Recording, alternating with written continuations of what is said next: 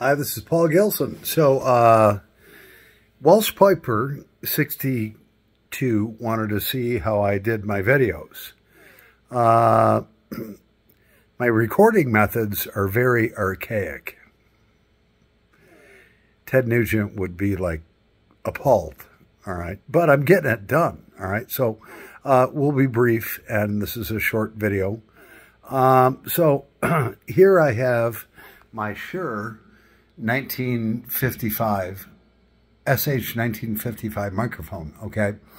And so I have that actually plugged in, and my house is a mess, you know. Before I show you this video, all right, because I've been working outside so much, I haven't had time to really clean my messy house, so I want to show you all this, okay? It says, yeah, welcome. Well, you can read it, all right? Now, I wasn't raised that way. We're going to take a short pause. I'll be right back because I got to pee.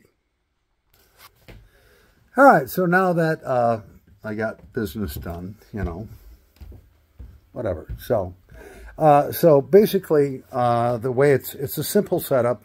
It's very, very archaic. We have the Shure microphone here. We have, the microphone is plugged into this amplifier here. All right. Hope you got that. And then what I do is I have a 60-watt sound system on my TV here. All right. So basically what I do is I start the song out. It's a karaoke song on my TV with my 60 amp between the subwoofer over here and sound bar. That creates the music from the karaoke thing off of YouTube. And then I try to adjust the sound as best as I can so that my voice isn't overpowering the TV sound system or vice versa.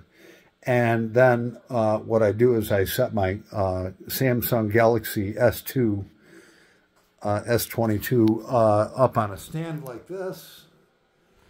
And I hit play, and then I have, you know, the microphone's already live. It's ready to go. And then I have this, which I control my TV and YouTube, the karaoke music that's on there. So I hit that, so all of a sudden, boom, I have music with lyrics, and I have a sound system to play my voice through. And it's entirely archaic, but that's my sound studio. Yeah.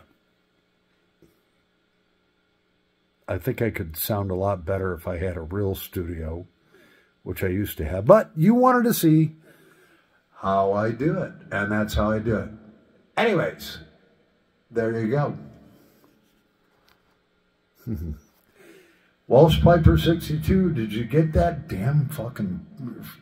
Whoa, I swore. Did you get that champion number 86? I lost track of it as soon as it reached the Royal Delivery Service or whatever you guys have in the UK. Anyways, more to come. Hope I answered all your questions, Mark Hill. Love you, brother.